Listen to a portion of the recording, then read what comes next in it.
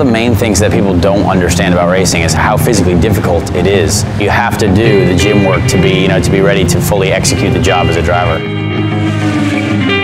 We don't have a lot of time on track during the year. When you think about it, we spend about maybe 15% of the year actually in the race car. So our job outside of the race car is to be physically prepared for when that time comes to jump in the race car.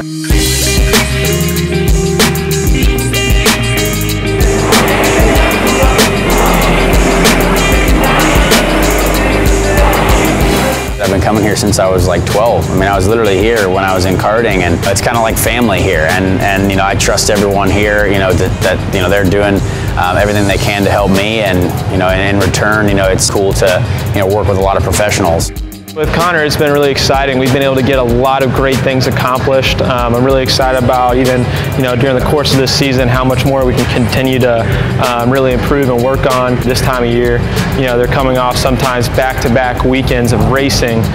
So what we're doing in here is going to be a little bit lower of a volume, and sometimes the intensity will be, relatively high.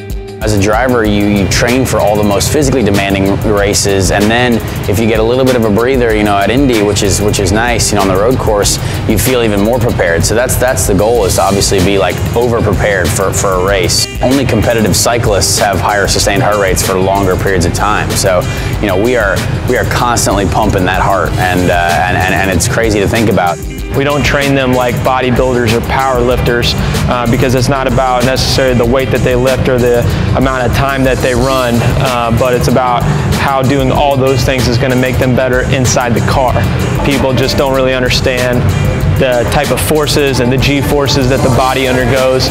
There is no rest. There is no rest for an hour and a half, 2 hours, however long the races are, and it's really, really tough. And you have to be absolutely mentally dedicated and physically focused. Everything has to be going, and that's why we train.